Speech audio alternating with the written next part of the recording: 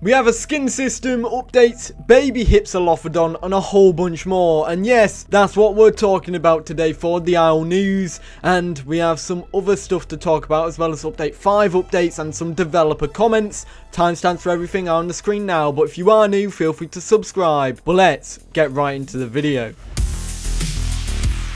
So the first part of this video, I'm going to be talking about the baby Hypsilophodon model. We got to see a brand new coloration on the default skin for Hypsilophodon, which is like a golden orangey color with the black skin as the default skin. This would replace the yellowy color that is already on the Hypsilophodon, and it's replaced with this nice orange. However, we get to see a baby and what could be a baby skin, or it could just be the female version of the skin. Either way, we get to see a baby model for the Hypsilophodon, and as you can see, it looks like a little chicken. That's literally the best way to explain it. It's got those chicken legs, and it's got a big eye, a small head, and a lighter color scheme, more orange, more white, less dark colors, which could indicate to me that this is the female skin for the Hypsilophodon. But nevertheless, a very cute baby model. Let me know what you guys think about this one in the comments down below. Now, I'm pretty sure this is the baby Hypsilophodon model. I might be wrong, but if I am wrong, do let me know in the comments. But yes, this is what we know so far for the baby Hypsi, and let me know your thoughts on it. Now let's get into the skin system stuff, because this is the main part of the video, and I do want to talk about one skin that I did mention in my last video. I said the top part of it was a pinky lavender.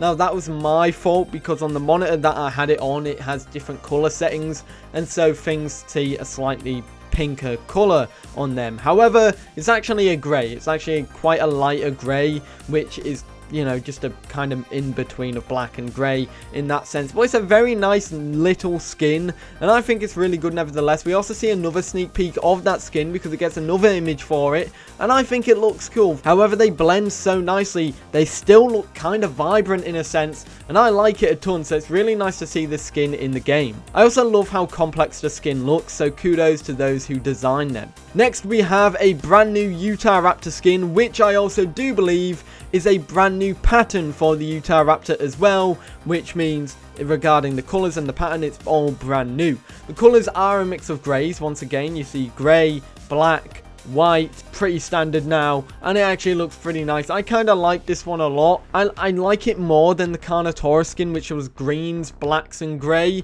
I like this better with the greys, whites, and grey, and the slightly off-white in a sense, because it fits really nicely with Utahraptor. Tenontosaurus has 2 more additional images which show the same skin but with different base colours. Now, I have seen that this is actually a brand new skin in the game. This is a brand new skin which was told by Felipe to be a brand new pattern as well. So we basically see one with a grey base colour, and then we see one with a green base colour. Both of them obviously different base colours, but it shows you the different mixes of colours that you'll be able to choose on these skins, and it looks really nice. Personally, I'm loving all the brand new skins that are coming to the game. I love how realistic they look and how full of vibrancy these characters have, even though the skins might not be vibrant.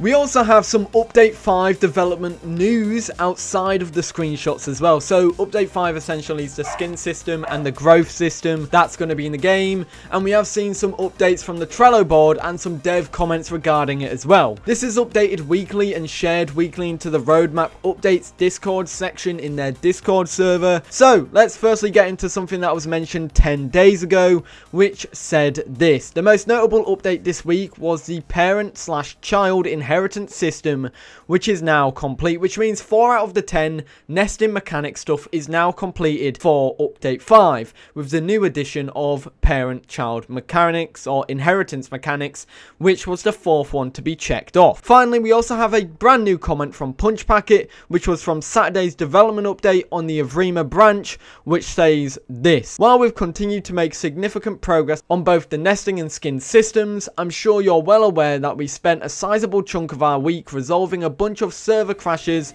that were plaguing the live servers. If you'd like to see how the skin system is coming along, I'll post some screenshots from our QA testers in Isle Phase 2 in a moment. those were the images that I showed in the last section, so if you want to go back and refresh yourself on them, feel free to do so. But that is pretty much everything for the news that is for update 5, which is actually quite a neat amount of stuff, but it does showcase that prior to this they were focusing on fixing the game. However, there's been some good focus on nesting and skin systems, and there's been good progress, which we'll hopefully see in next week's update. Which does remind me, if you do want to see what happened last week as well, feel free to check out the video that's going to pop up on the screen now. Feel free to check that out and give it a watch. We talk about Giganotosaurus and some other stuff there, and it's definitely worth the watch.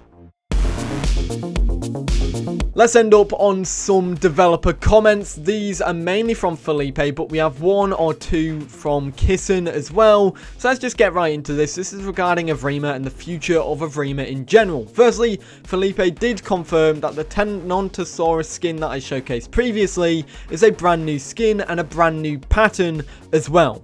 Felipe also confirmed the eggs will have gameplay, but it won't be like the gameplay for the eggs in Beast of Bermuda, which was a given. Honestly, you wouldn't expect them to be the same anyways. Felipe also was testing Unreal Engine 5 a few days ago, as most games are switching over to Unreal Engine 5, so he showcased a screenshot of a Utahraptor in Unreal Engine 5. However, the comments about it were quelled because he said they don't plan on moving it to there anytime soon, and that was just some personal testing and play session of his. That has nothing to do with the game. He also added that this is nanite. Those assets have millions of triangles each. They are from a Megascan library, plus thousands of high poly grass foliage and lumen active, still keeping 70-ish FPS, besides engine compiling shaders in the background.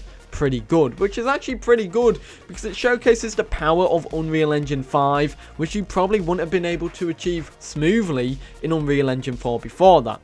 Now we also have a comment from Kissen where someone asks them, will non-diet foods eventually not give as much food as the preferred food, mainly for herbivores? Kissen replied with this: the diet system as a whole, other layer yet to be added, which will definitely affect that, which means we're probably going to be seeing that soon in a couple updates time. We'll probably either see it in update 5 or update 6, because they're, to me, the updates that I think will probably showcase that, especially when we see new dinosaurs getting added as well. Anyways, that is everything so far. Let me know your thoughts in the comments down below here. I'd love to know what you think about all of this stuff. Let me know. But other than that, guys, I do hope you enjoyed. What do you think about all this?